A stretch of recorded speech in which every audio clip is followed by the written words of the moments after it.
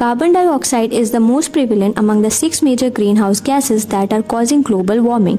In India, emissions of carbon dioxide is expected to increase by 6% and 10% increase in emission from oil. Global warming have a really bad impact on the overall environment of globe.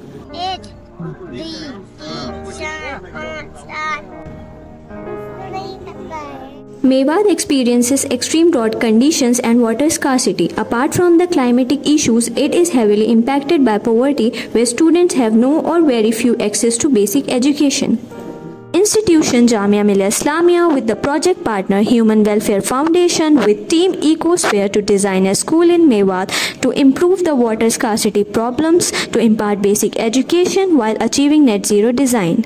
The total site area is 2.6 acres. The orientation of the building envelope is kept east-west direction to reduce solar heat gain.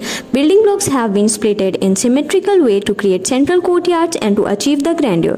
Furthermore, the site is divided into 3 parts: the front lawn, the building and central courtyard, and the playground area.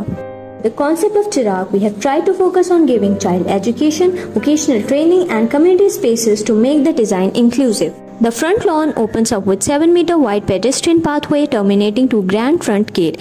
The front facade have self-shading wall to reduce the heat gain. Entering through the grand porch, the double-heighted reception area is given. Waiting area opens up to the central courtyard, which is the main entry route to the classes. Central courtyard is partially covered assembly space with terracotta tile roofing. Xeriscaping is provided along the corridors. Kids play area is provided with different types of interesting activities and sandpits. Worker towers have been installed in order to achieve net zero water. The heater has been incorporated as a part of radiant cooling system. Shaded stilt area for kids where they can play, scribble, interact and can take open classes. Half moons are incorporated to capture moisture due to semicircular shape.